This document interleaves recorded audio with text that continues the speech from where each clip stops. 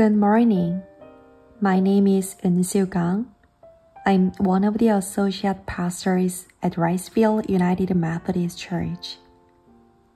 During this Lenten season, we are going to have Lent weekly devotional, which will be centered around the book Pauses for Lent by Trevor Hassan.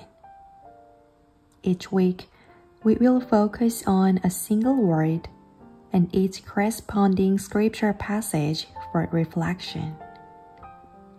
This week, our chosen word is still, and our scripture reading comes from Psalm chapter 46, verse 10.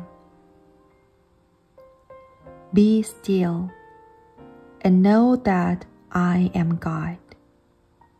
Amen. We often place magnets proclaiming this verse in Psalms on our refrigerators. But there is a huge difference between sticking this verse on the refrigerator and leaving it out. Finding stillness and silence in a world conditioned to noise and business is not easy.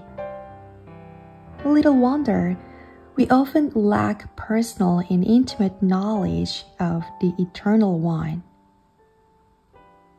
The psalmist emphasizes that we need to be still to know God. Perhaps this is why our souls yearn for stillness.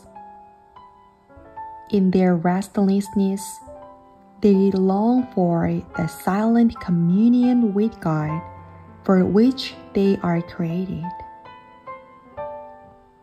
It is in stillness we come to know what our hearts long for, the divine presence alive in us. In this way, we can see the importance of fostering a life of outer and inner stillness. So this week, we can experiment with stillness and silence by purposefully not listening to our car radios or music as we drive. This mode of transport will become mobile places of stillness where we can enter the quietness with God in the midst of the daily rush. Remind yourself that God meets you in the silence.